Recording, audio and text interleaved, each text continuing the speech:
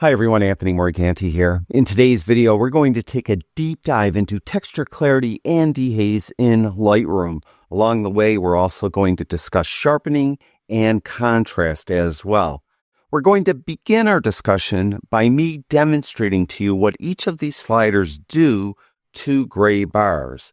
Because I believe once you see how the sliders affect gray bars, you'll get a better idea what the sliders actually do, and then you'll be better able to effectively use them on a real image.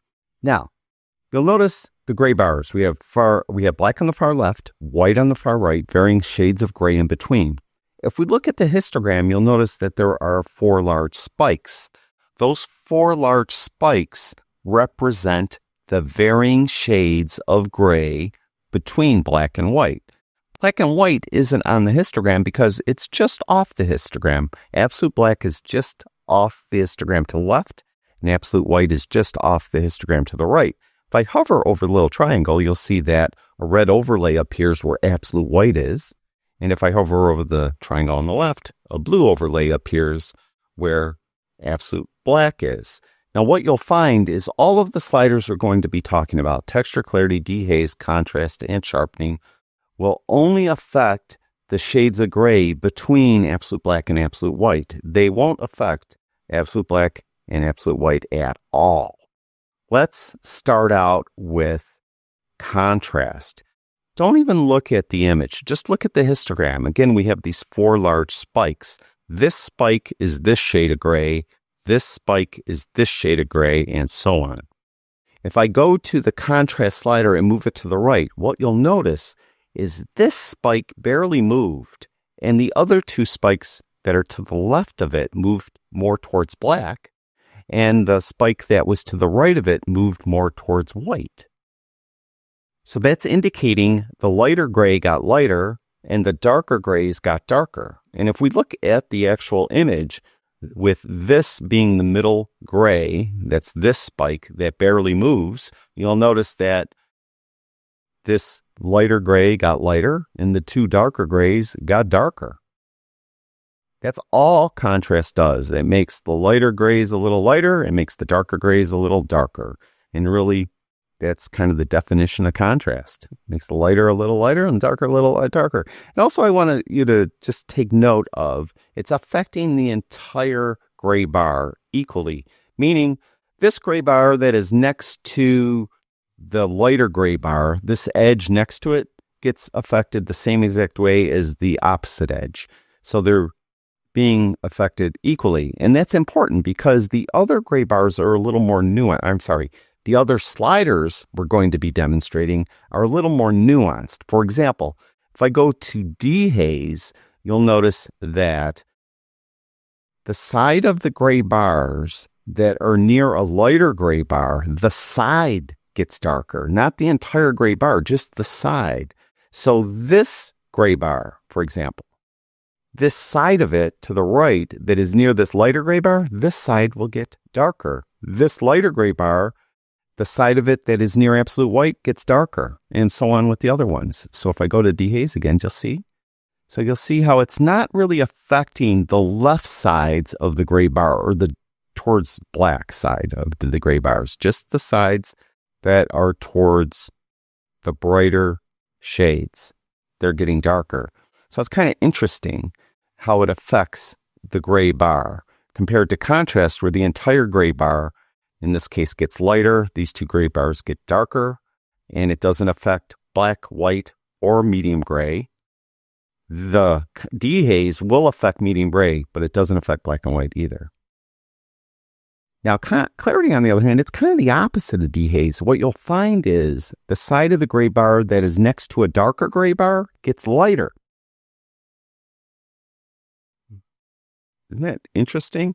It appears to me that the right side of the gray bar that is next to a lighter gray bar is getting darker, but I don't think that, I think that's an optical illusion because of the way our eyes and brain work. I think it's actually just making the side of the gray bar that is near a darker gray bar lighter. Again, I'm going to reset this. Okay, so it's kind of opposite of dehaze. Now, texture is a little more difficult to see what is going on with gray bars. If I move this to the right, you'll notice that something's happening right at the edge. So let me zoom in. I'm going to hold the Command key on my Mac, Control key on a PC, and we'll zoom into like right in here so we can get this edge. And then we'll take texture to the right. You'll notice that the dark part of the gray bar, the darker gray bar at the edge is getting darker. The lighter gray bar at the edge is getting lighter. So it's adding contrast just to the transition, just to the edge. And you can see how it does it. It's kind of a gradual thing. So it just starts getting darker, then it's at its darkest right at the edge. And then going the other way, it starts getting lighter, and it's at its lightest right at the edge. So you can see how that is getting the edges more defined. So texture is kind of a sharpening. It's kind of sharpening the edges, and that's what it does in a real image, and we'll demonstrate that in a minute. Now, if I stay zoomed in, actually, and I go to the Detail tab, and I go to the Sharpening slider, you'll see that this is more precise, whereas with texture, it was gradual. It goes gradually lighter, and then going this way, it goes gradually darker. You'll notice with detail, it's very abrupt. It's just this right at the edge, and the lighter gray bar gets lighter. Right at the edge, the darker gray bar gets darker, so it adds contrast right at the edge. But you'll also notice that if I move sharpening too far to the right, we get this haloing coming out. You have to be careful when you sharpen with the sharpening slider because you'll get haloing often, and you can see it's doing it even on gray bars. But you can see how that's a little more precise. There's not a gradual, like it's not affecting as many, or it's not affecting as many pixels as texture will. Texture will affect more pixels on an image. For example, if I go to a real image now, let me zoom back out, this image here.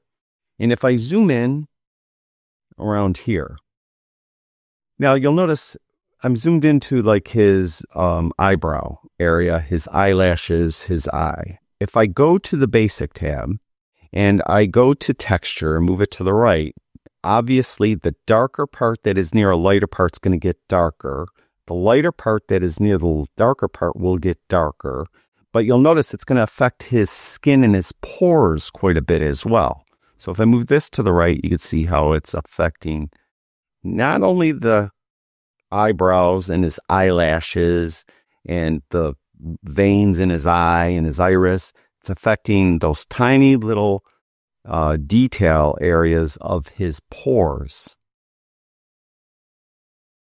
Now, knowing what we know about sharpening, where it doesn't affect as many pixels, and I reset that. If we go to detail and I move sharpening to the right, you'll notice that it doesn't affect the skin quite as much, but it is affecting the eyebrows, the real dark eyebrows against the light skin, and the blood vessels that are darker. It affects those. So it's a little more nuanced. Again, if I go too far, though, it starts haloing. You can see that horrible haloing effect that's happening. So you got to be careful with that. So it's a little more subtle, but still effective. So quite often when you have smaller detail, you'd like to use both texture and sharpening. And personally, the way I like to do it is I will go with texture first. So I'll go and move texture first till I look at it and it's like affecting his skin a little bit too much, and then just back it off so it's not affecting his skin. Then you could go to sharpening if needed. You sometimes don't even need to do it, but you could go to sharpening and push that up. Now, of course, I'm showing you global adjustments.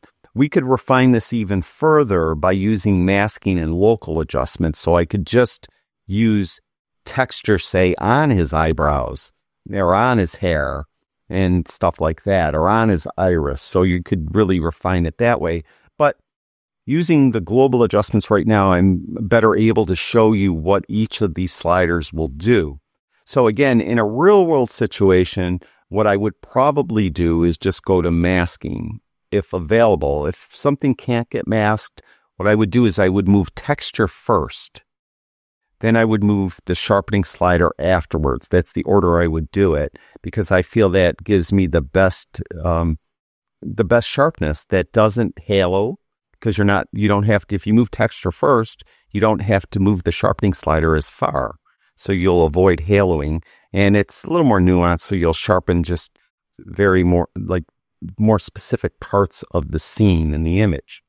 Now, if we go to this image that is super hazy, knowing what we know about contrast, how it will take something that is lighter than medium gray, and it will make it lighter, and something that is darker than medium gray and make it darker, we know then that it will rid some of the haze here, because it will make the lighter parts a little lighter, the darker parts a little darker. It's not going to touch medium gray at all. So if I come in and move contrast to the right, you can see how it eliminates some of the haze. Again, remember what clarity did? It made the part that was of a gray bar that was near a darker gray bar, it made the part of the gray bar that was near that darker gray bar lighter, and the part, just going across. So technically, that would probably help with dehaze this as well. And if I move that to the right, and you can see it does. Now, dehaze, on the other hand, it made the part of the gray bar that was near a lighter gray bar darker. So if I move this to the right, you can see what that's really getting rid of the dehaze. So more specifically, what is happening here, if I zoom in, we have this darker area right here next to a lighter area. It's not going to make the lighter area lighter, but it will make that darker area darker. See? Conversely, with clarity, it's going to make the lighter area lighter, but it won't make the darker area darker. So can you see how it's making this rock face, the lighter parts lighter? Whereas with dehaze, it's making the darker parts darker. And contrast will make lighter parts, or lighter grays than medium gray lighter, and darker grays that are darker than medium gray darker. So usually on an image like this, what I prefer to do is go to clarity first, move it to the right, then move dehaze after. So if I reset these and like this, I go to clarity first. So making the lighter parts a little lighter, then go to clarity or to dehaze to make the darker parts a little darker. And then I bounce off these, and sometimes I could touch it up or refine it a little bit with contrast.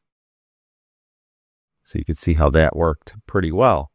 Now, just to hammer home the point a little more about sharpening and haloing and stuff like that, we come in on this bird here, and I zoom in like here, in his feather detail. And again, typically I would probably use masking for this and just mask for the bird, but for the sake of this demonstration, let's just use global adjustments. If I go to detail and I want to sharpen it, right, I start moving it to the right, you'll see how it starts to really over sharpen it, and it starts to get this kind of weird look to the feathering. So you got to be careful. Again, what I would probably do is I would go to texture first and push that up, and you'll see what it's doing, because it's affecting more pixels. And just to show you it's affecting more pixels, watch the bird. See, that's affecting pretty much the entire bird. And if I go to detail and move this up, it's affecting the finer feather detail more so than anything else. So you can see it's kind of affecting right in here, like in here, but it's not affecting a lot of anywhere else compared to texture. So again, what I would do is I would go to texture first. I would move this up till I like what it's doing. I like what it's doing in here. Don't want to go too far. If I go too far, it starts looking bad in here. I don't like that. I'll just move it enough like that. That looks pretty good. And then I would go to detail and I would move sharpening just to get that extra bit of sharpening in here. And that looks pretty good. But again, the way I would do this so it doesn't affect the piece of wood it's on or the background adversely is I would go to masking. I would mask for the subject. And once it finds the subject, and it did, I would go to effects. I would move texture up to about there. It looks pretty good. And then I would go to detail and I would move sharpening up. That's the way I would do it. So hopefully that gives you a better idea what each of these sliders do and then how to utilize them. Thank you, everyone who watches my videos. I really do appreciate it. Talk to you guys soon.